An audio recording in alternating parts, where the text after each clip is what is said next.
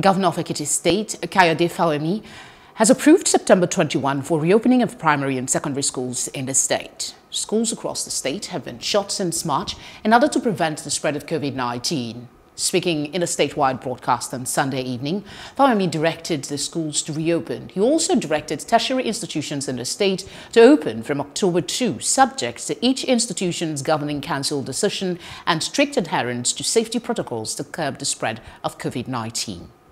Since our children started their examination on August 17, there has been no spike traceable to them or their teachers.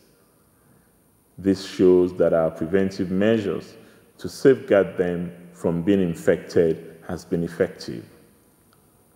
Similarly, I'm also sure many of you have received the information that the federal government, working in conjunction with the states, has announced that schools could start from September as COVID-19 cases continue to steadily decline nationwide.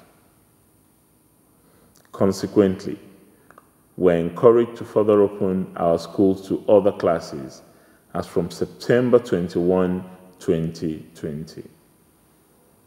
It is therefore my pleasure to announce that more classes will be reopened in the state as follows. Students in SSS 2, GSS 3, and Primary 6 are to resume on September 21st, 2020. Students in SSS 1, GSS 2, and Primary 5 and 4 are to resume from September 28, 2020.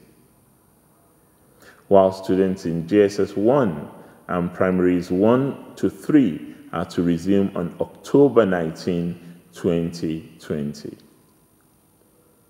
However, pupils in kindergarten and nursery schools are expected to resume on November 2nd, 2020, when we hope more assurances of safety for their age bracket would have been established.